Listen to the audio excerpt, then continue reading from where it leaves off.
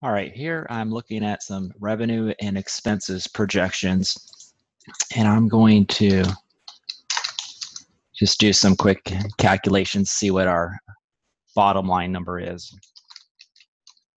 And by the way, I'm doing Alt equals to create a shortcut for the auto sum button right here.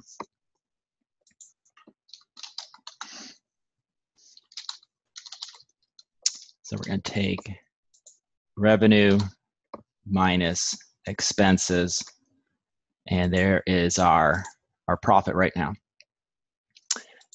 Now, as a business owner, I'm asking, how can I grow this? Let me think about this. What if I were to create a new product line? And we'll just call this new big idea product launch. Okay, you guys with me on this?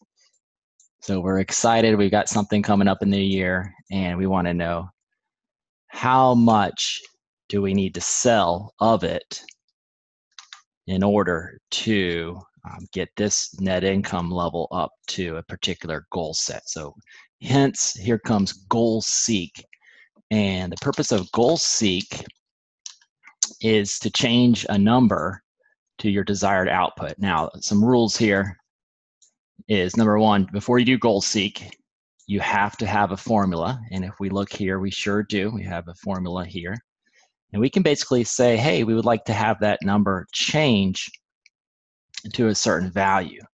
Okay, so I want to drive our goal seek value. I would like that to be $5,000. Okay, so that would include changing this number right in here. Now I need to update the formula here so that it's included here. Okay, so here we go.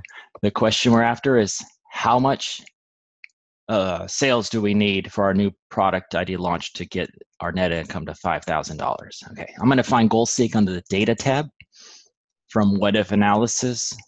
Here we go, goal seek. So it says set sell the value F5. I've got that right there, to the value of 5,000 by changing this value right here, this input cell. This is an input cell. So I hit OK. Watch it do its magic. I've got a solution.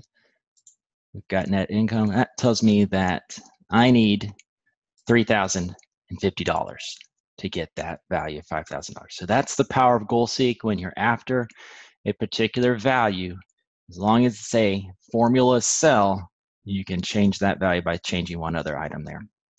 Thanks for watching. For more tips and tricks, check out sequentialsolutions.com.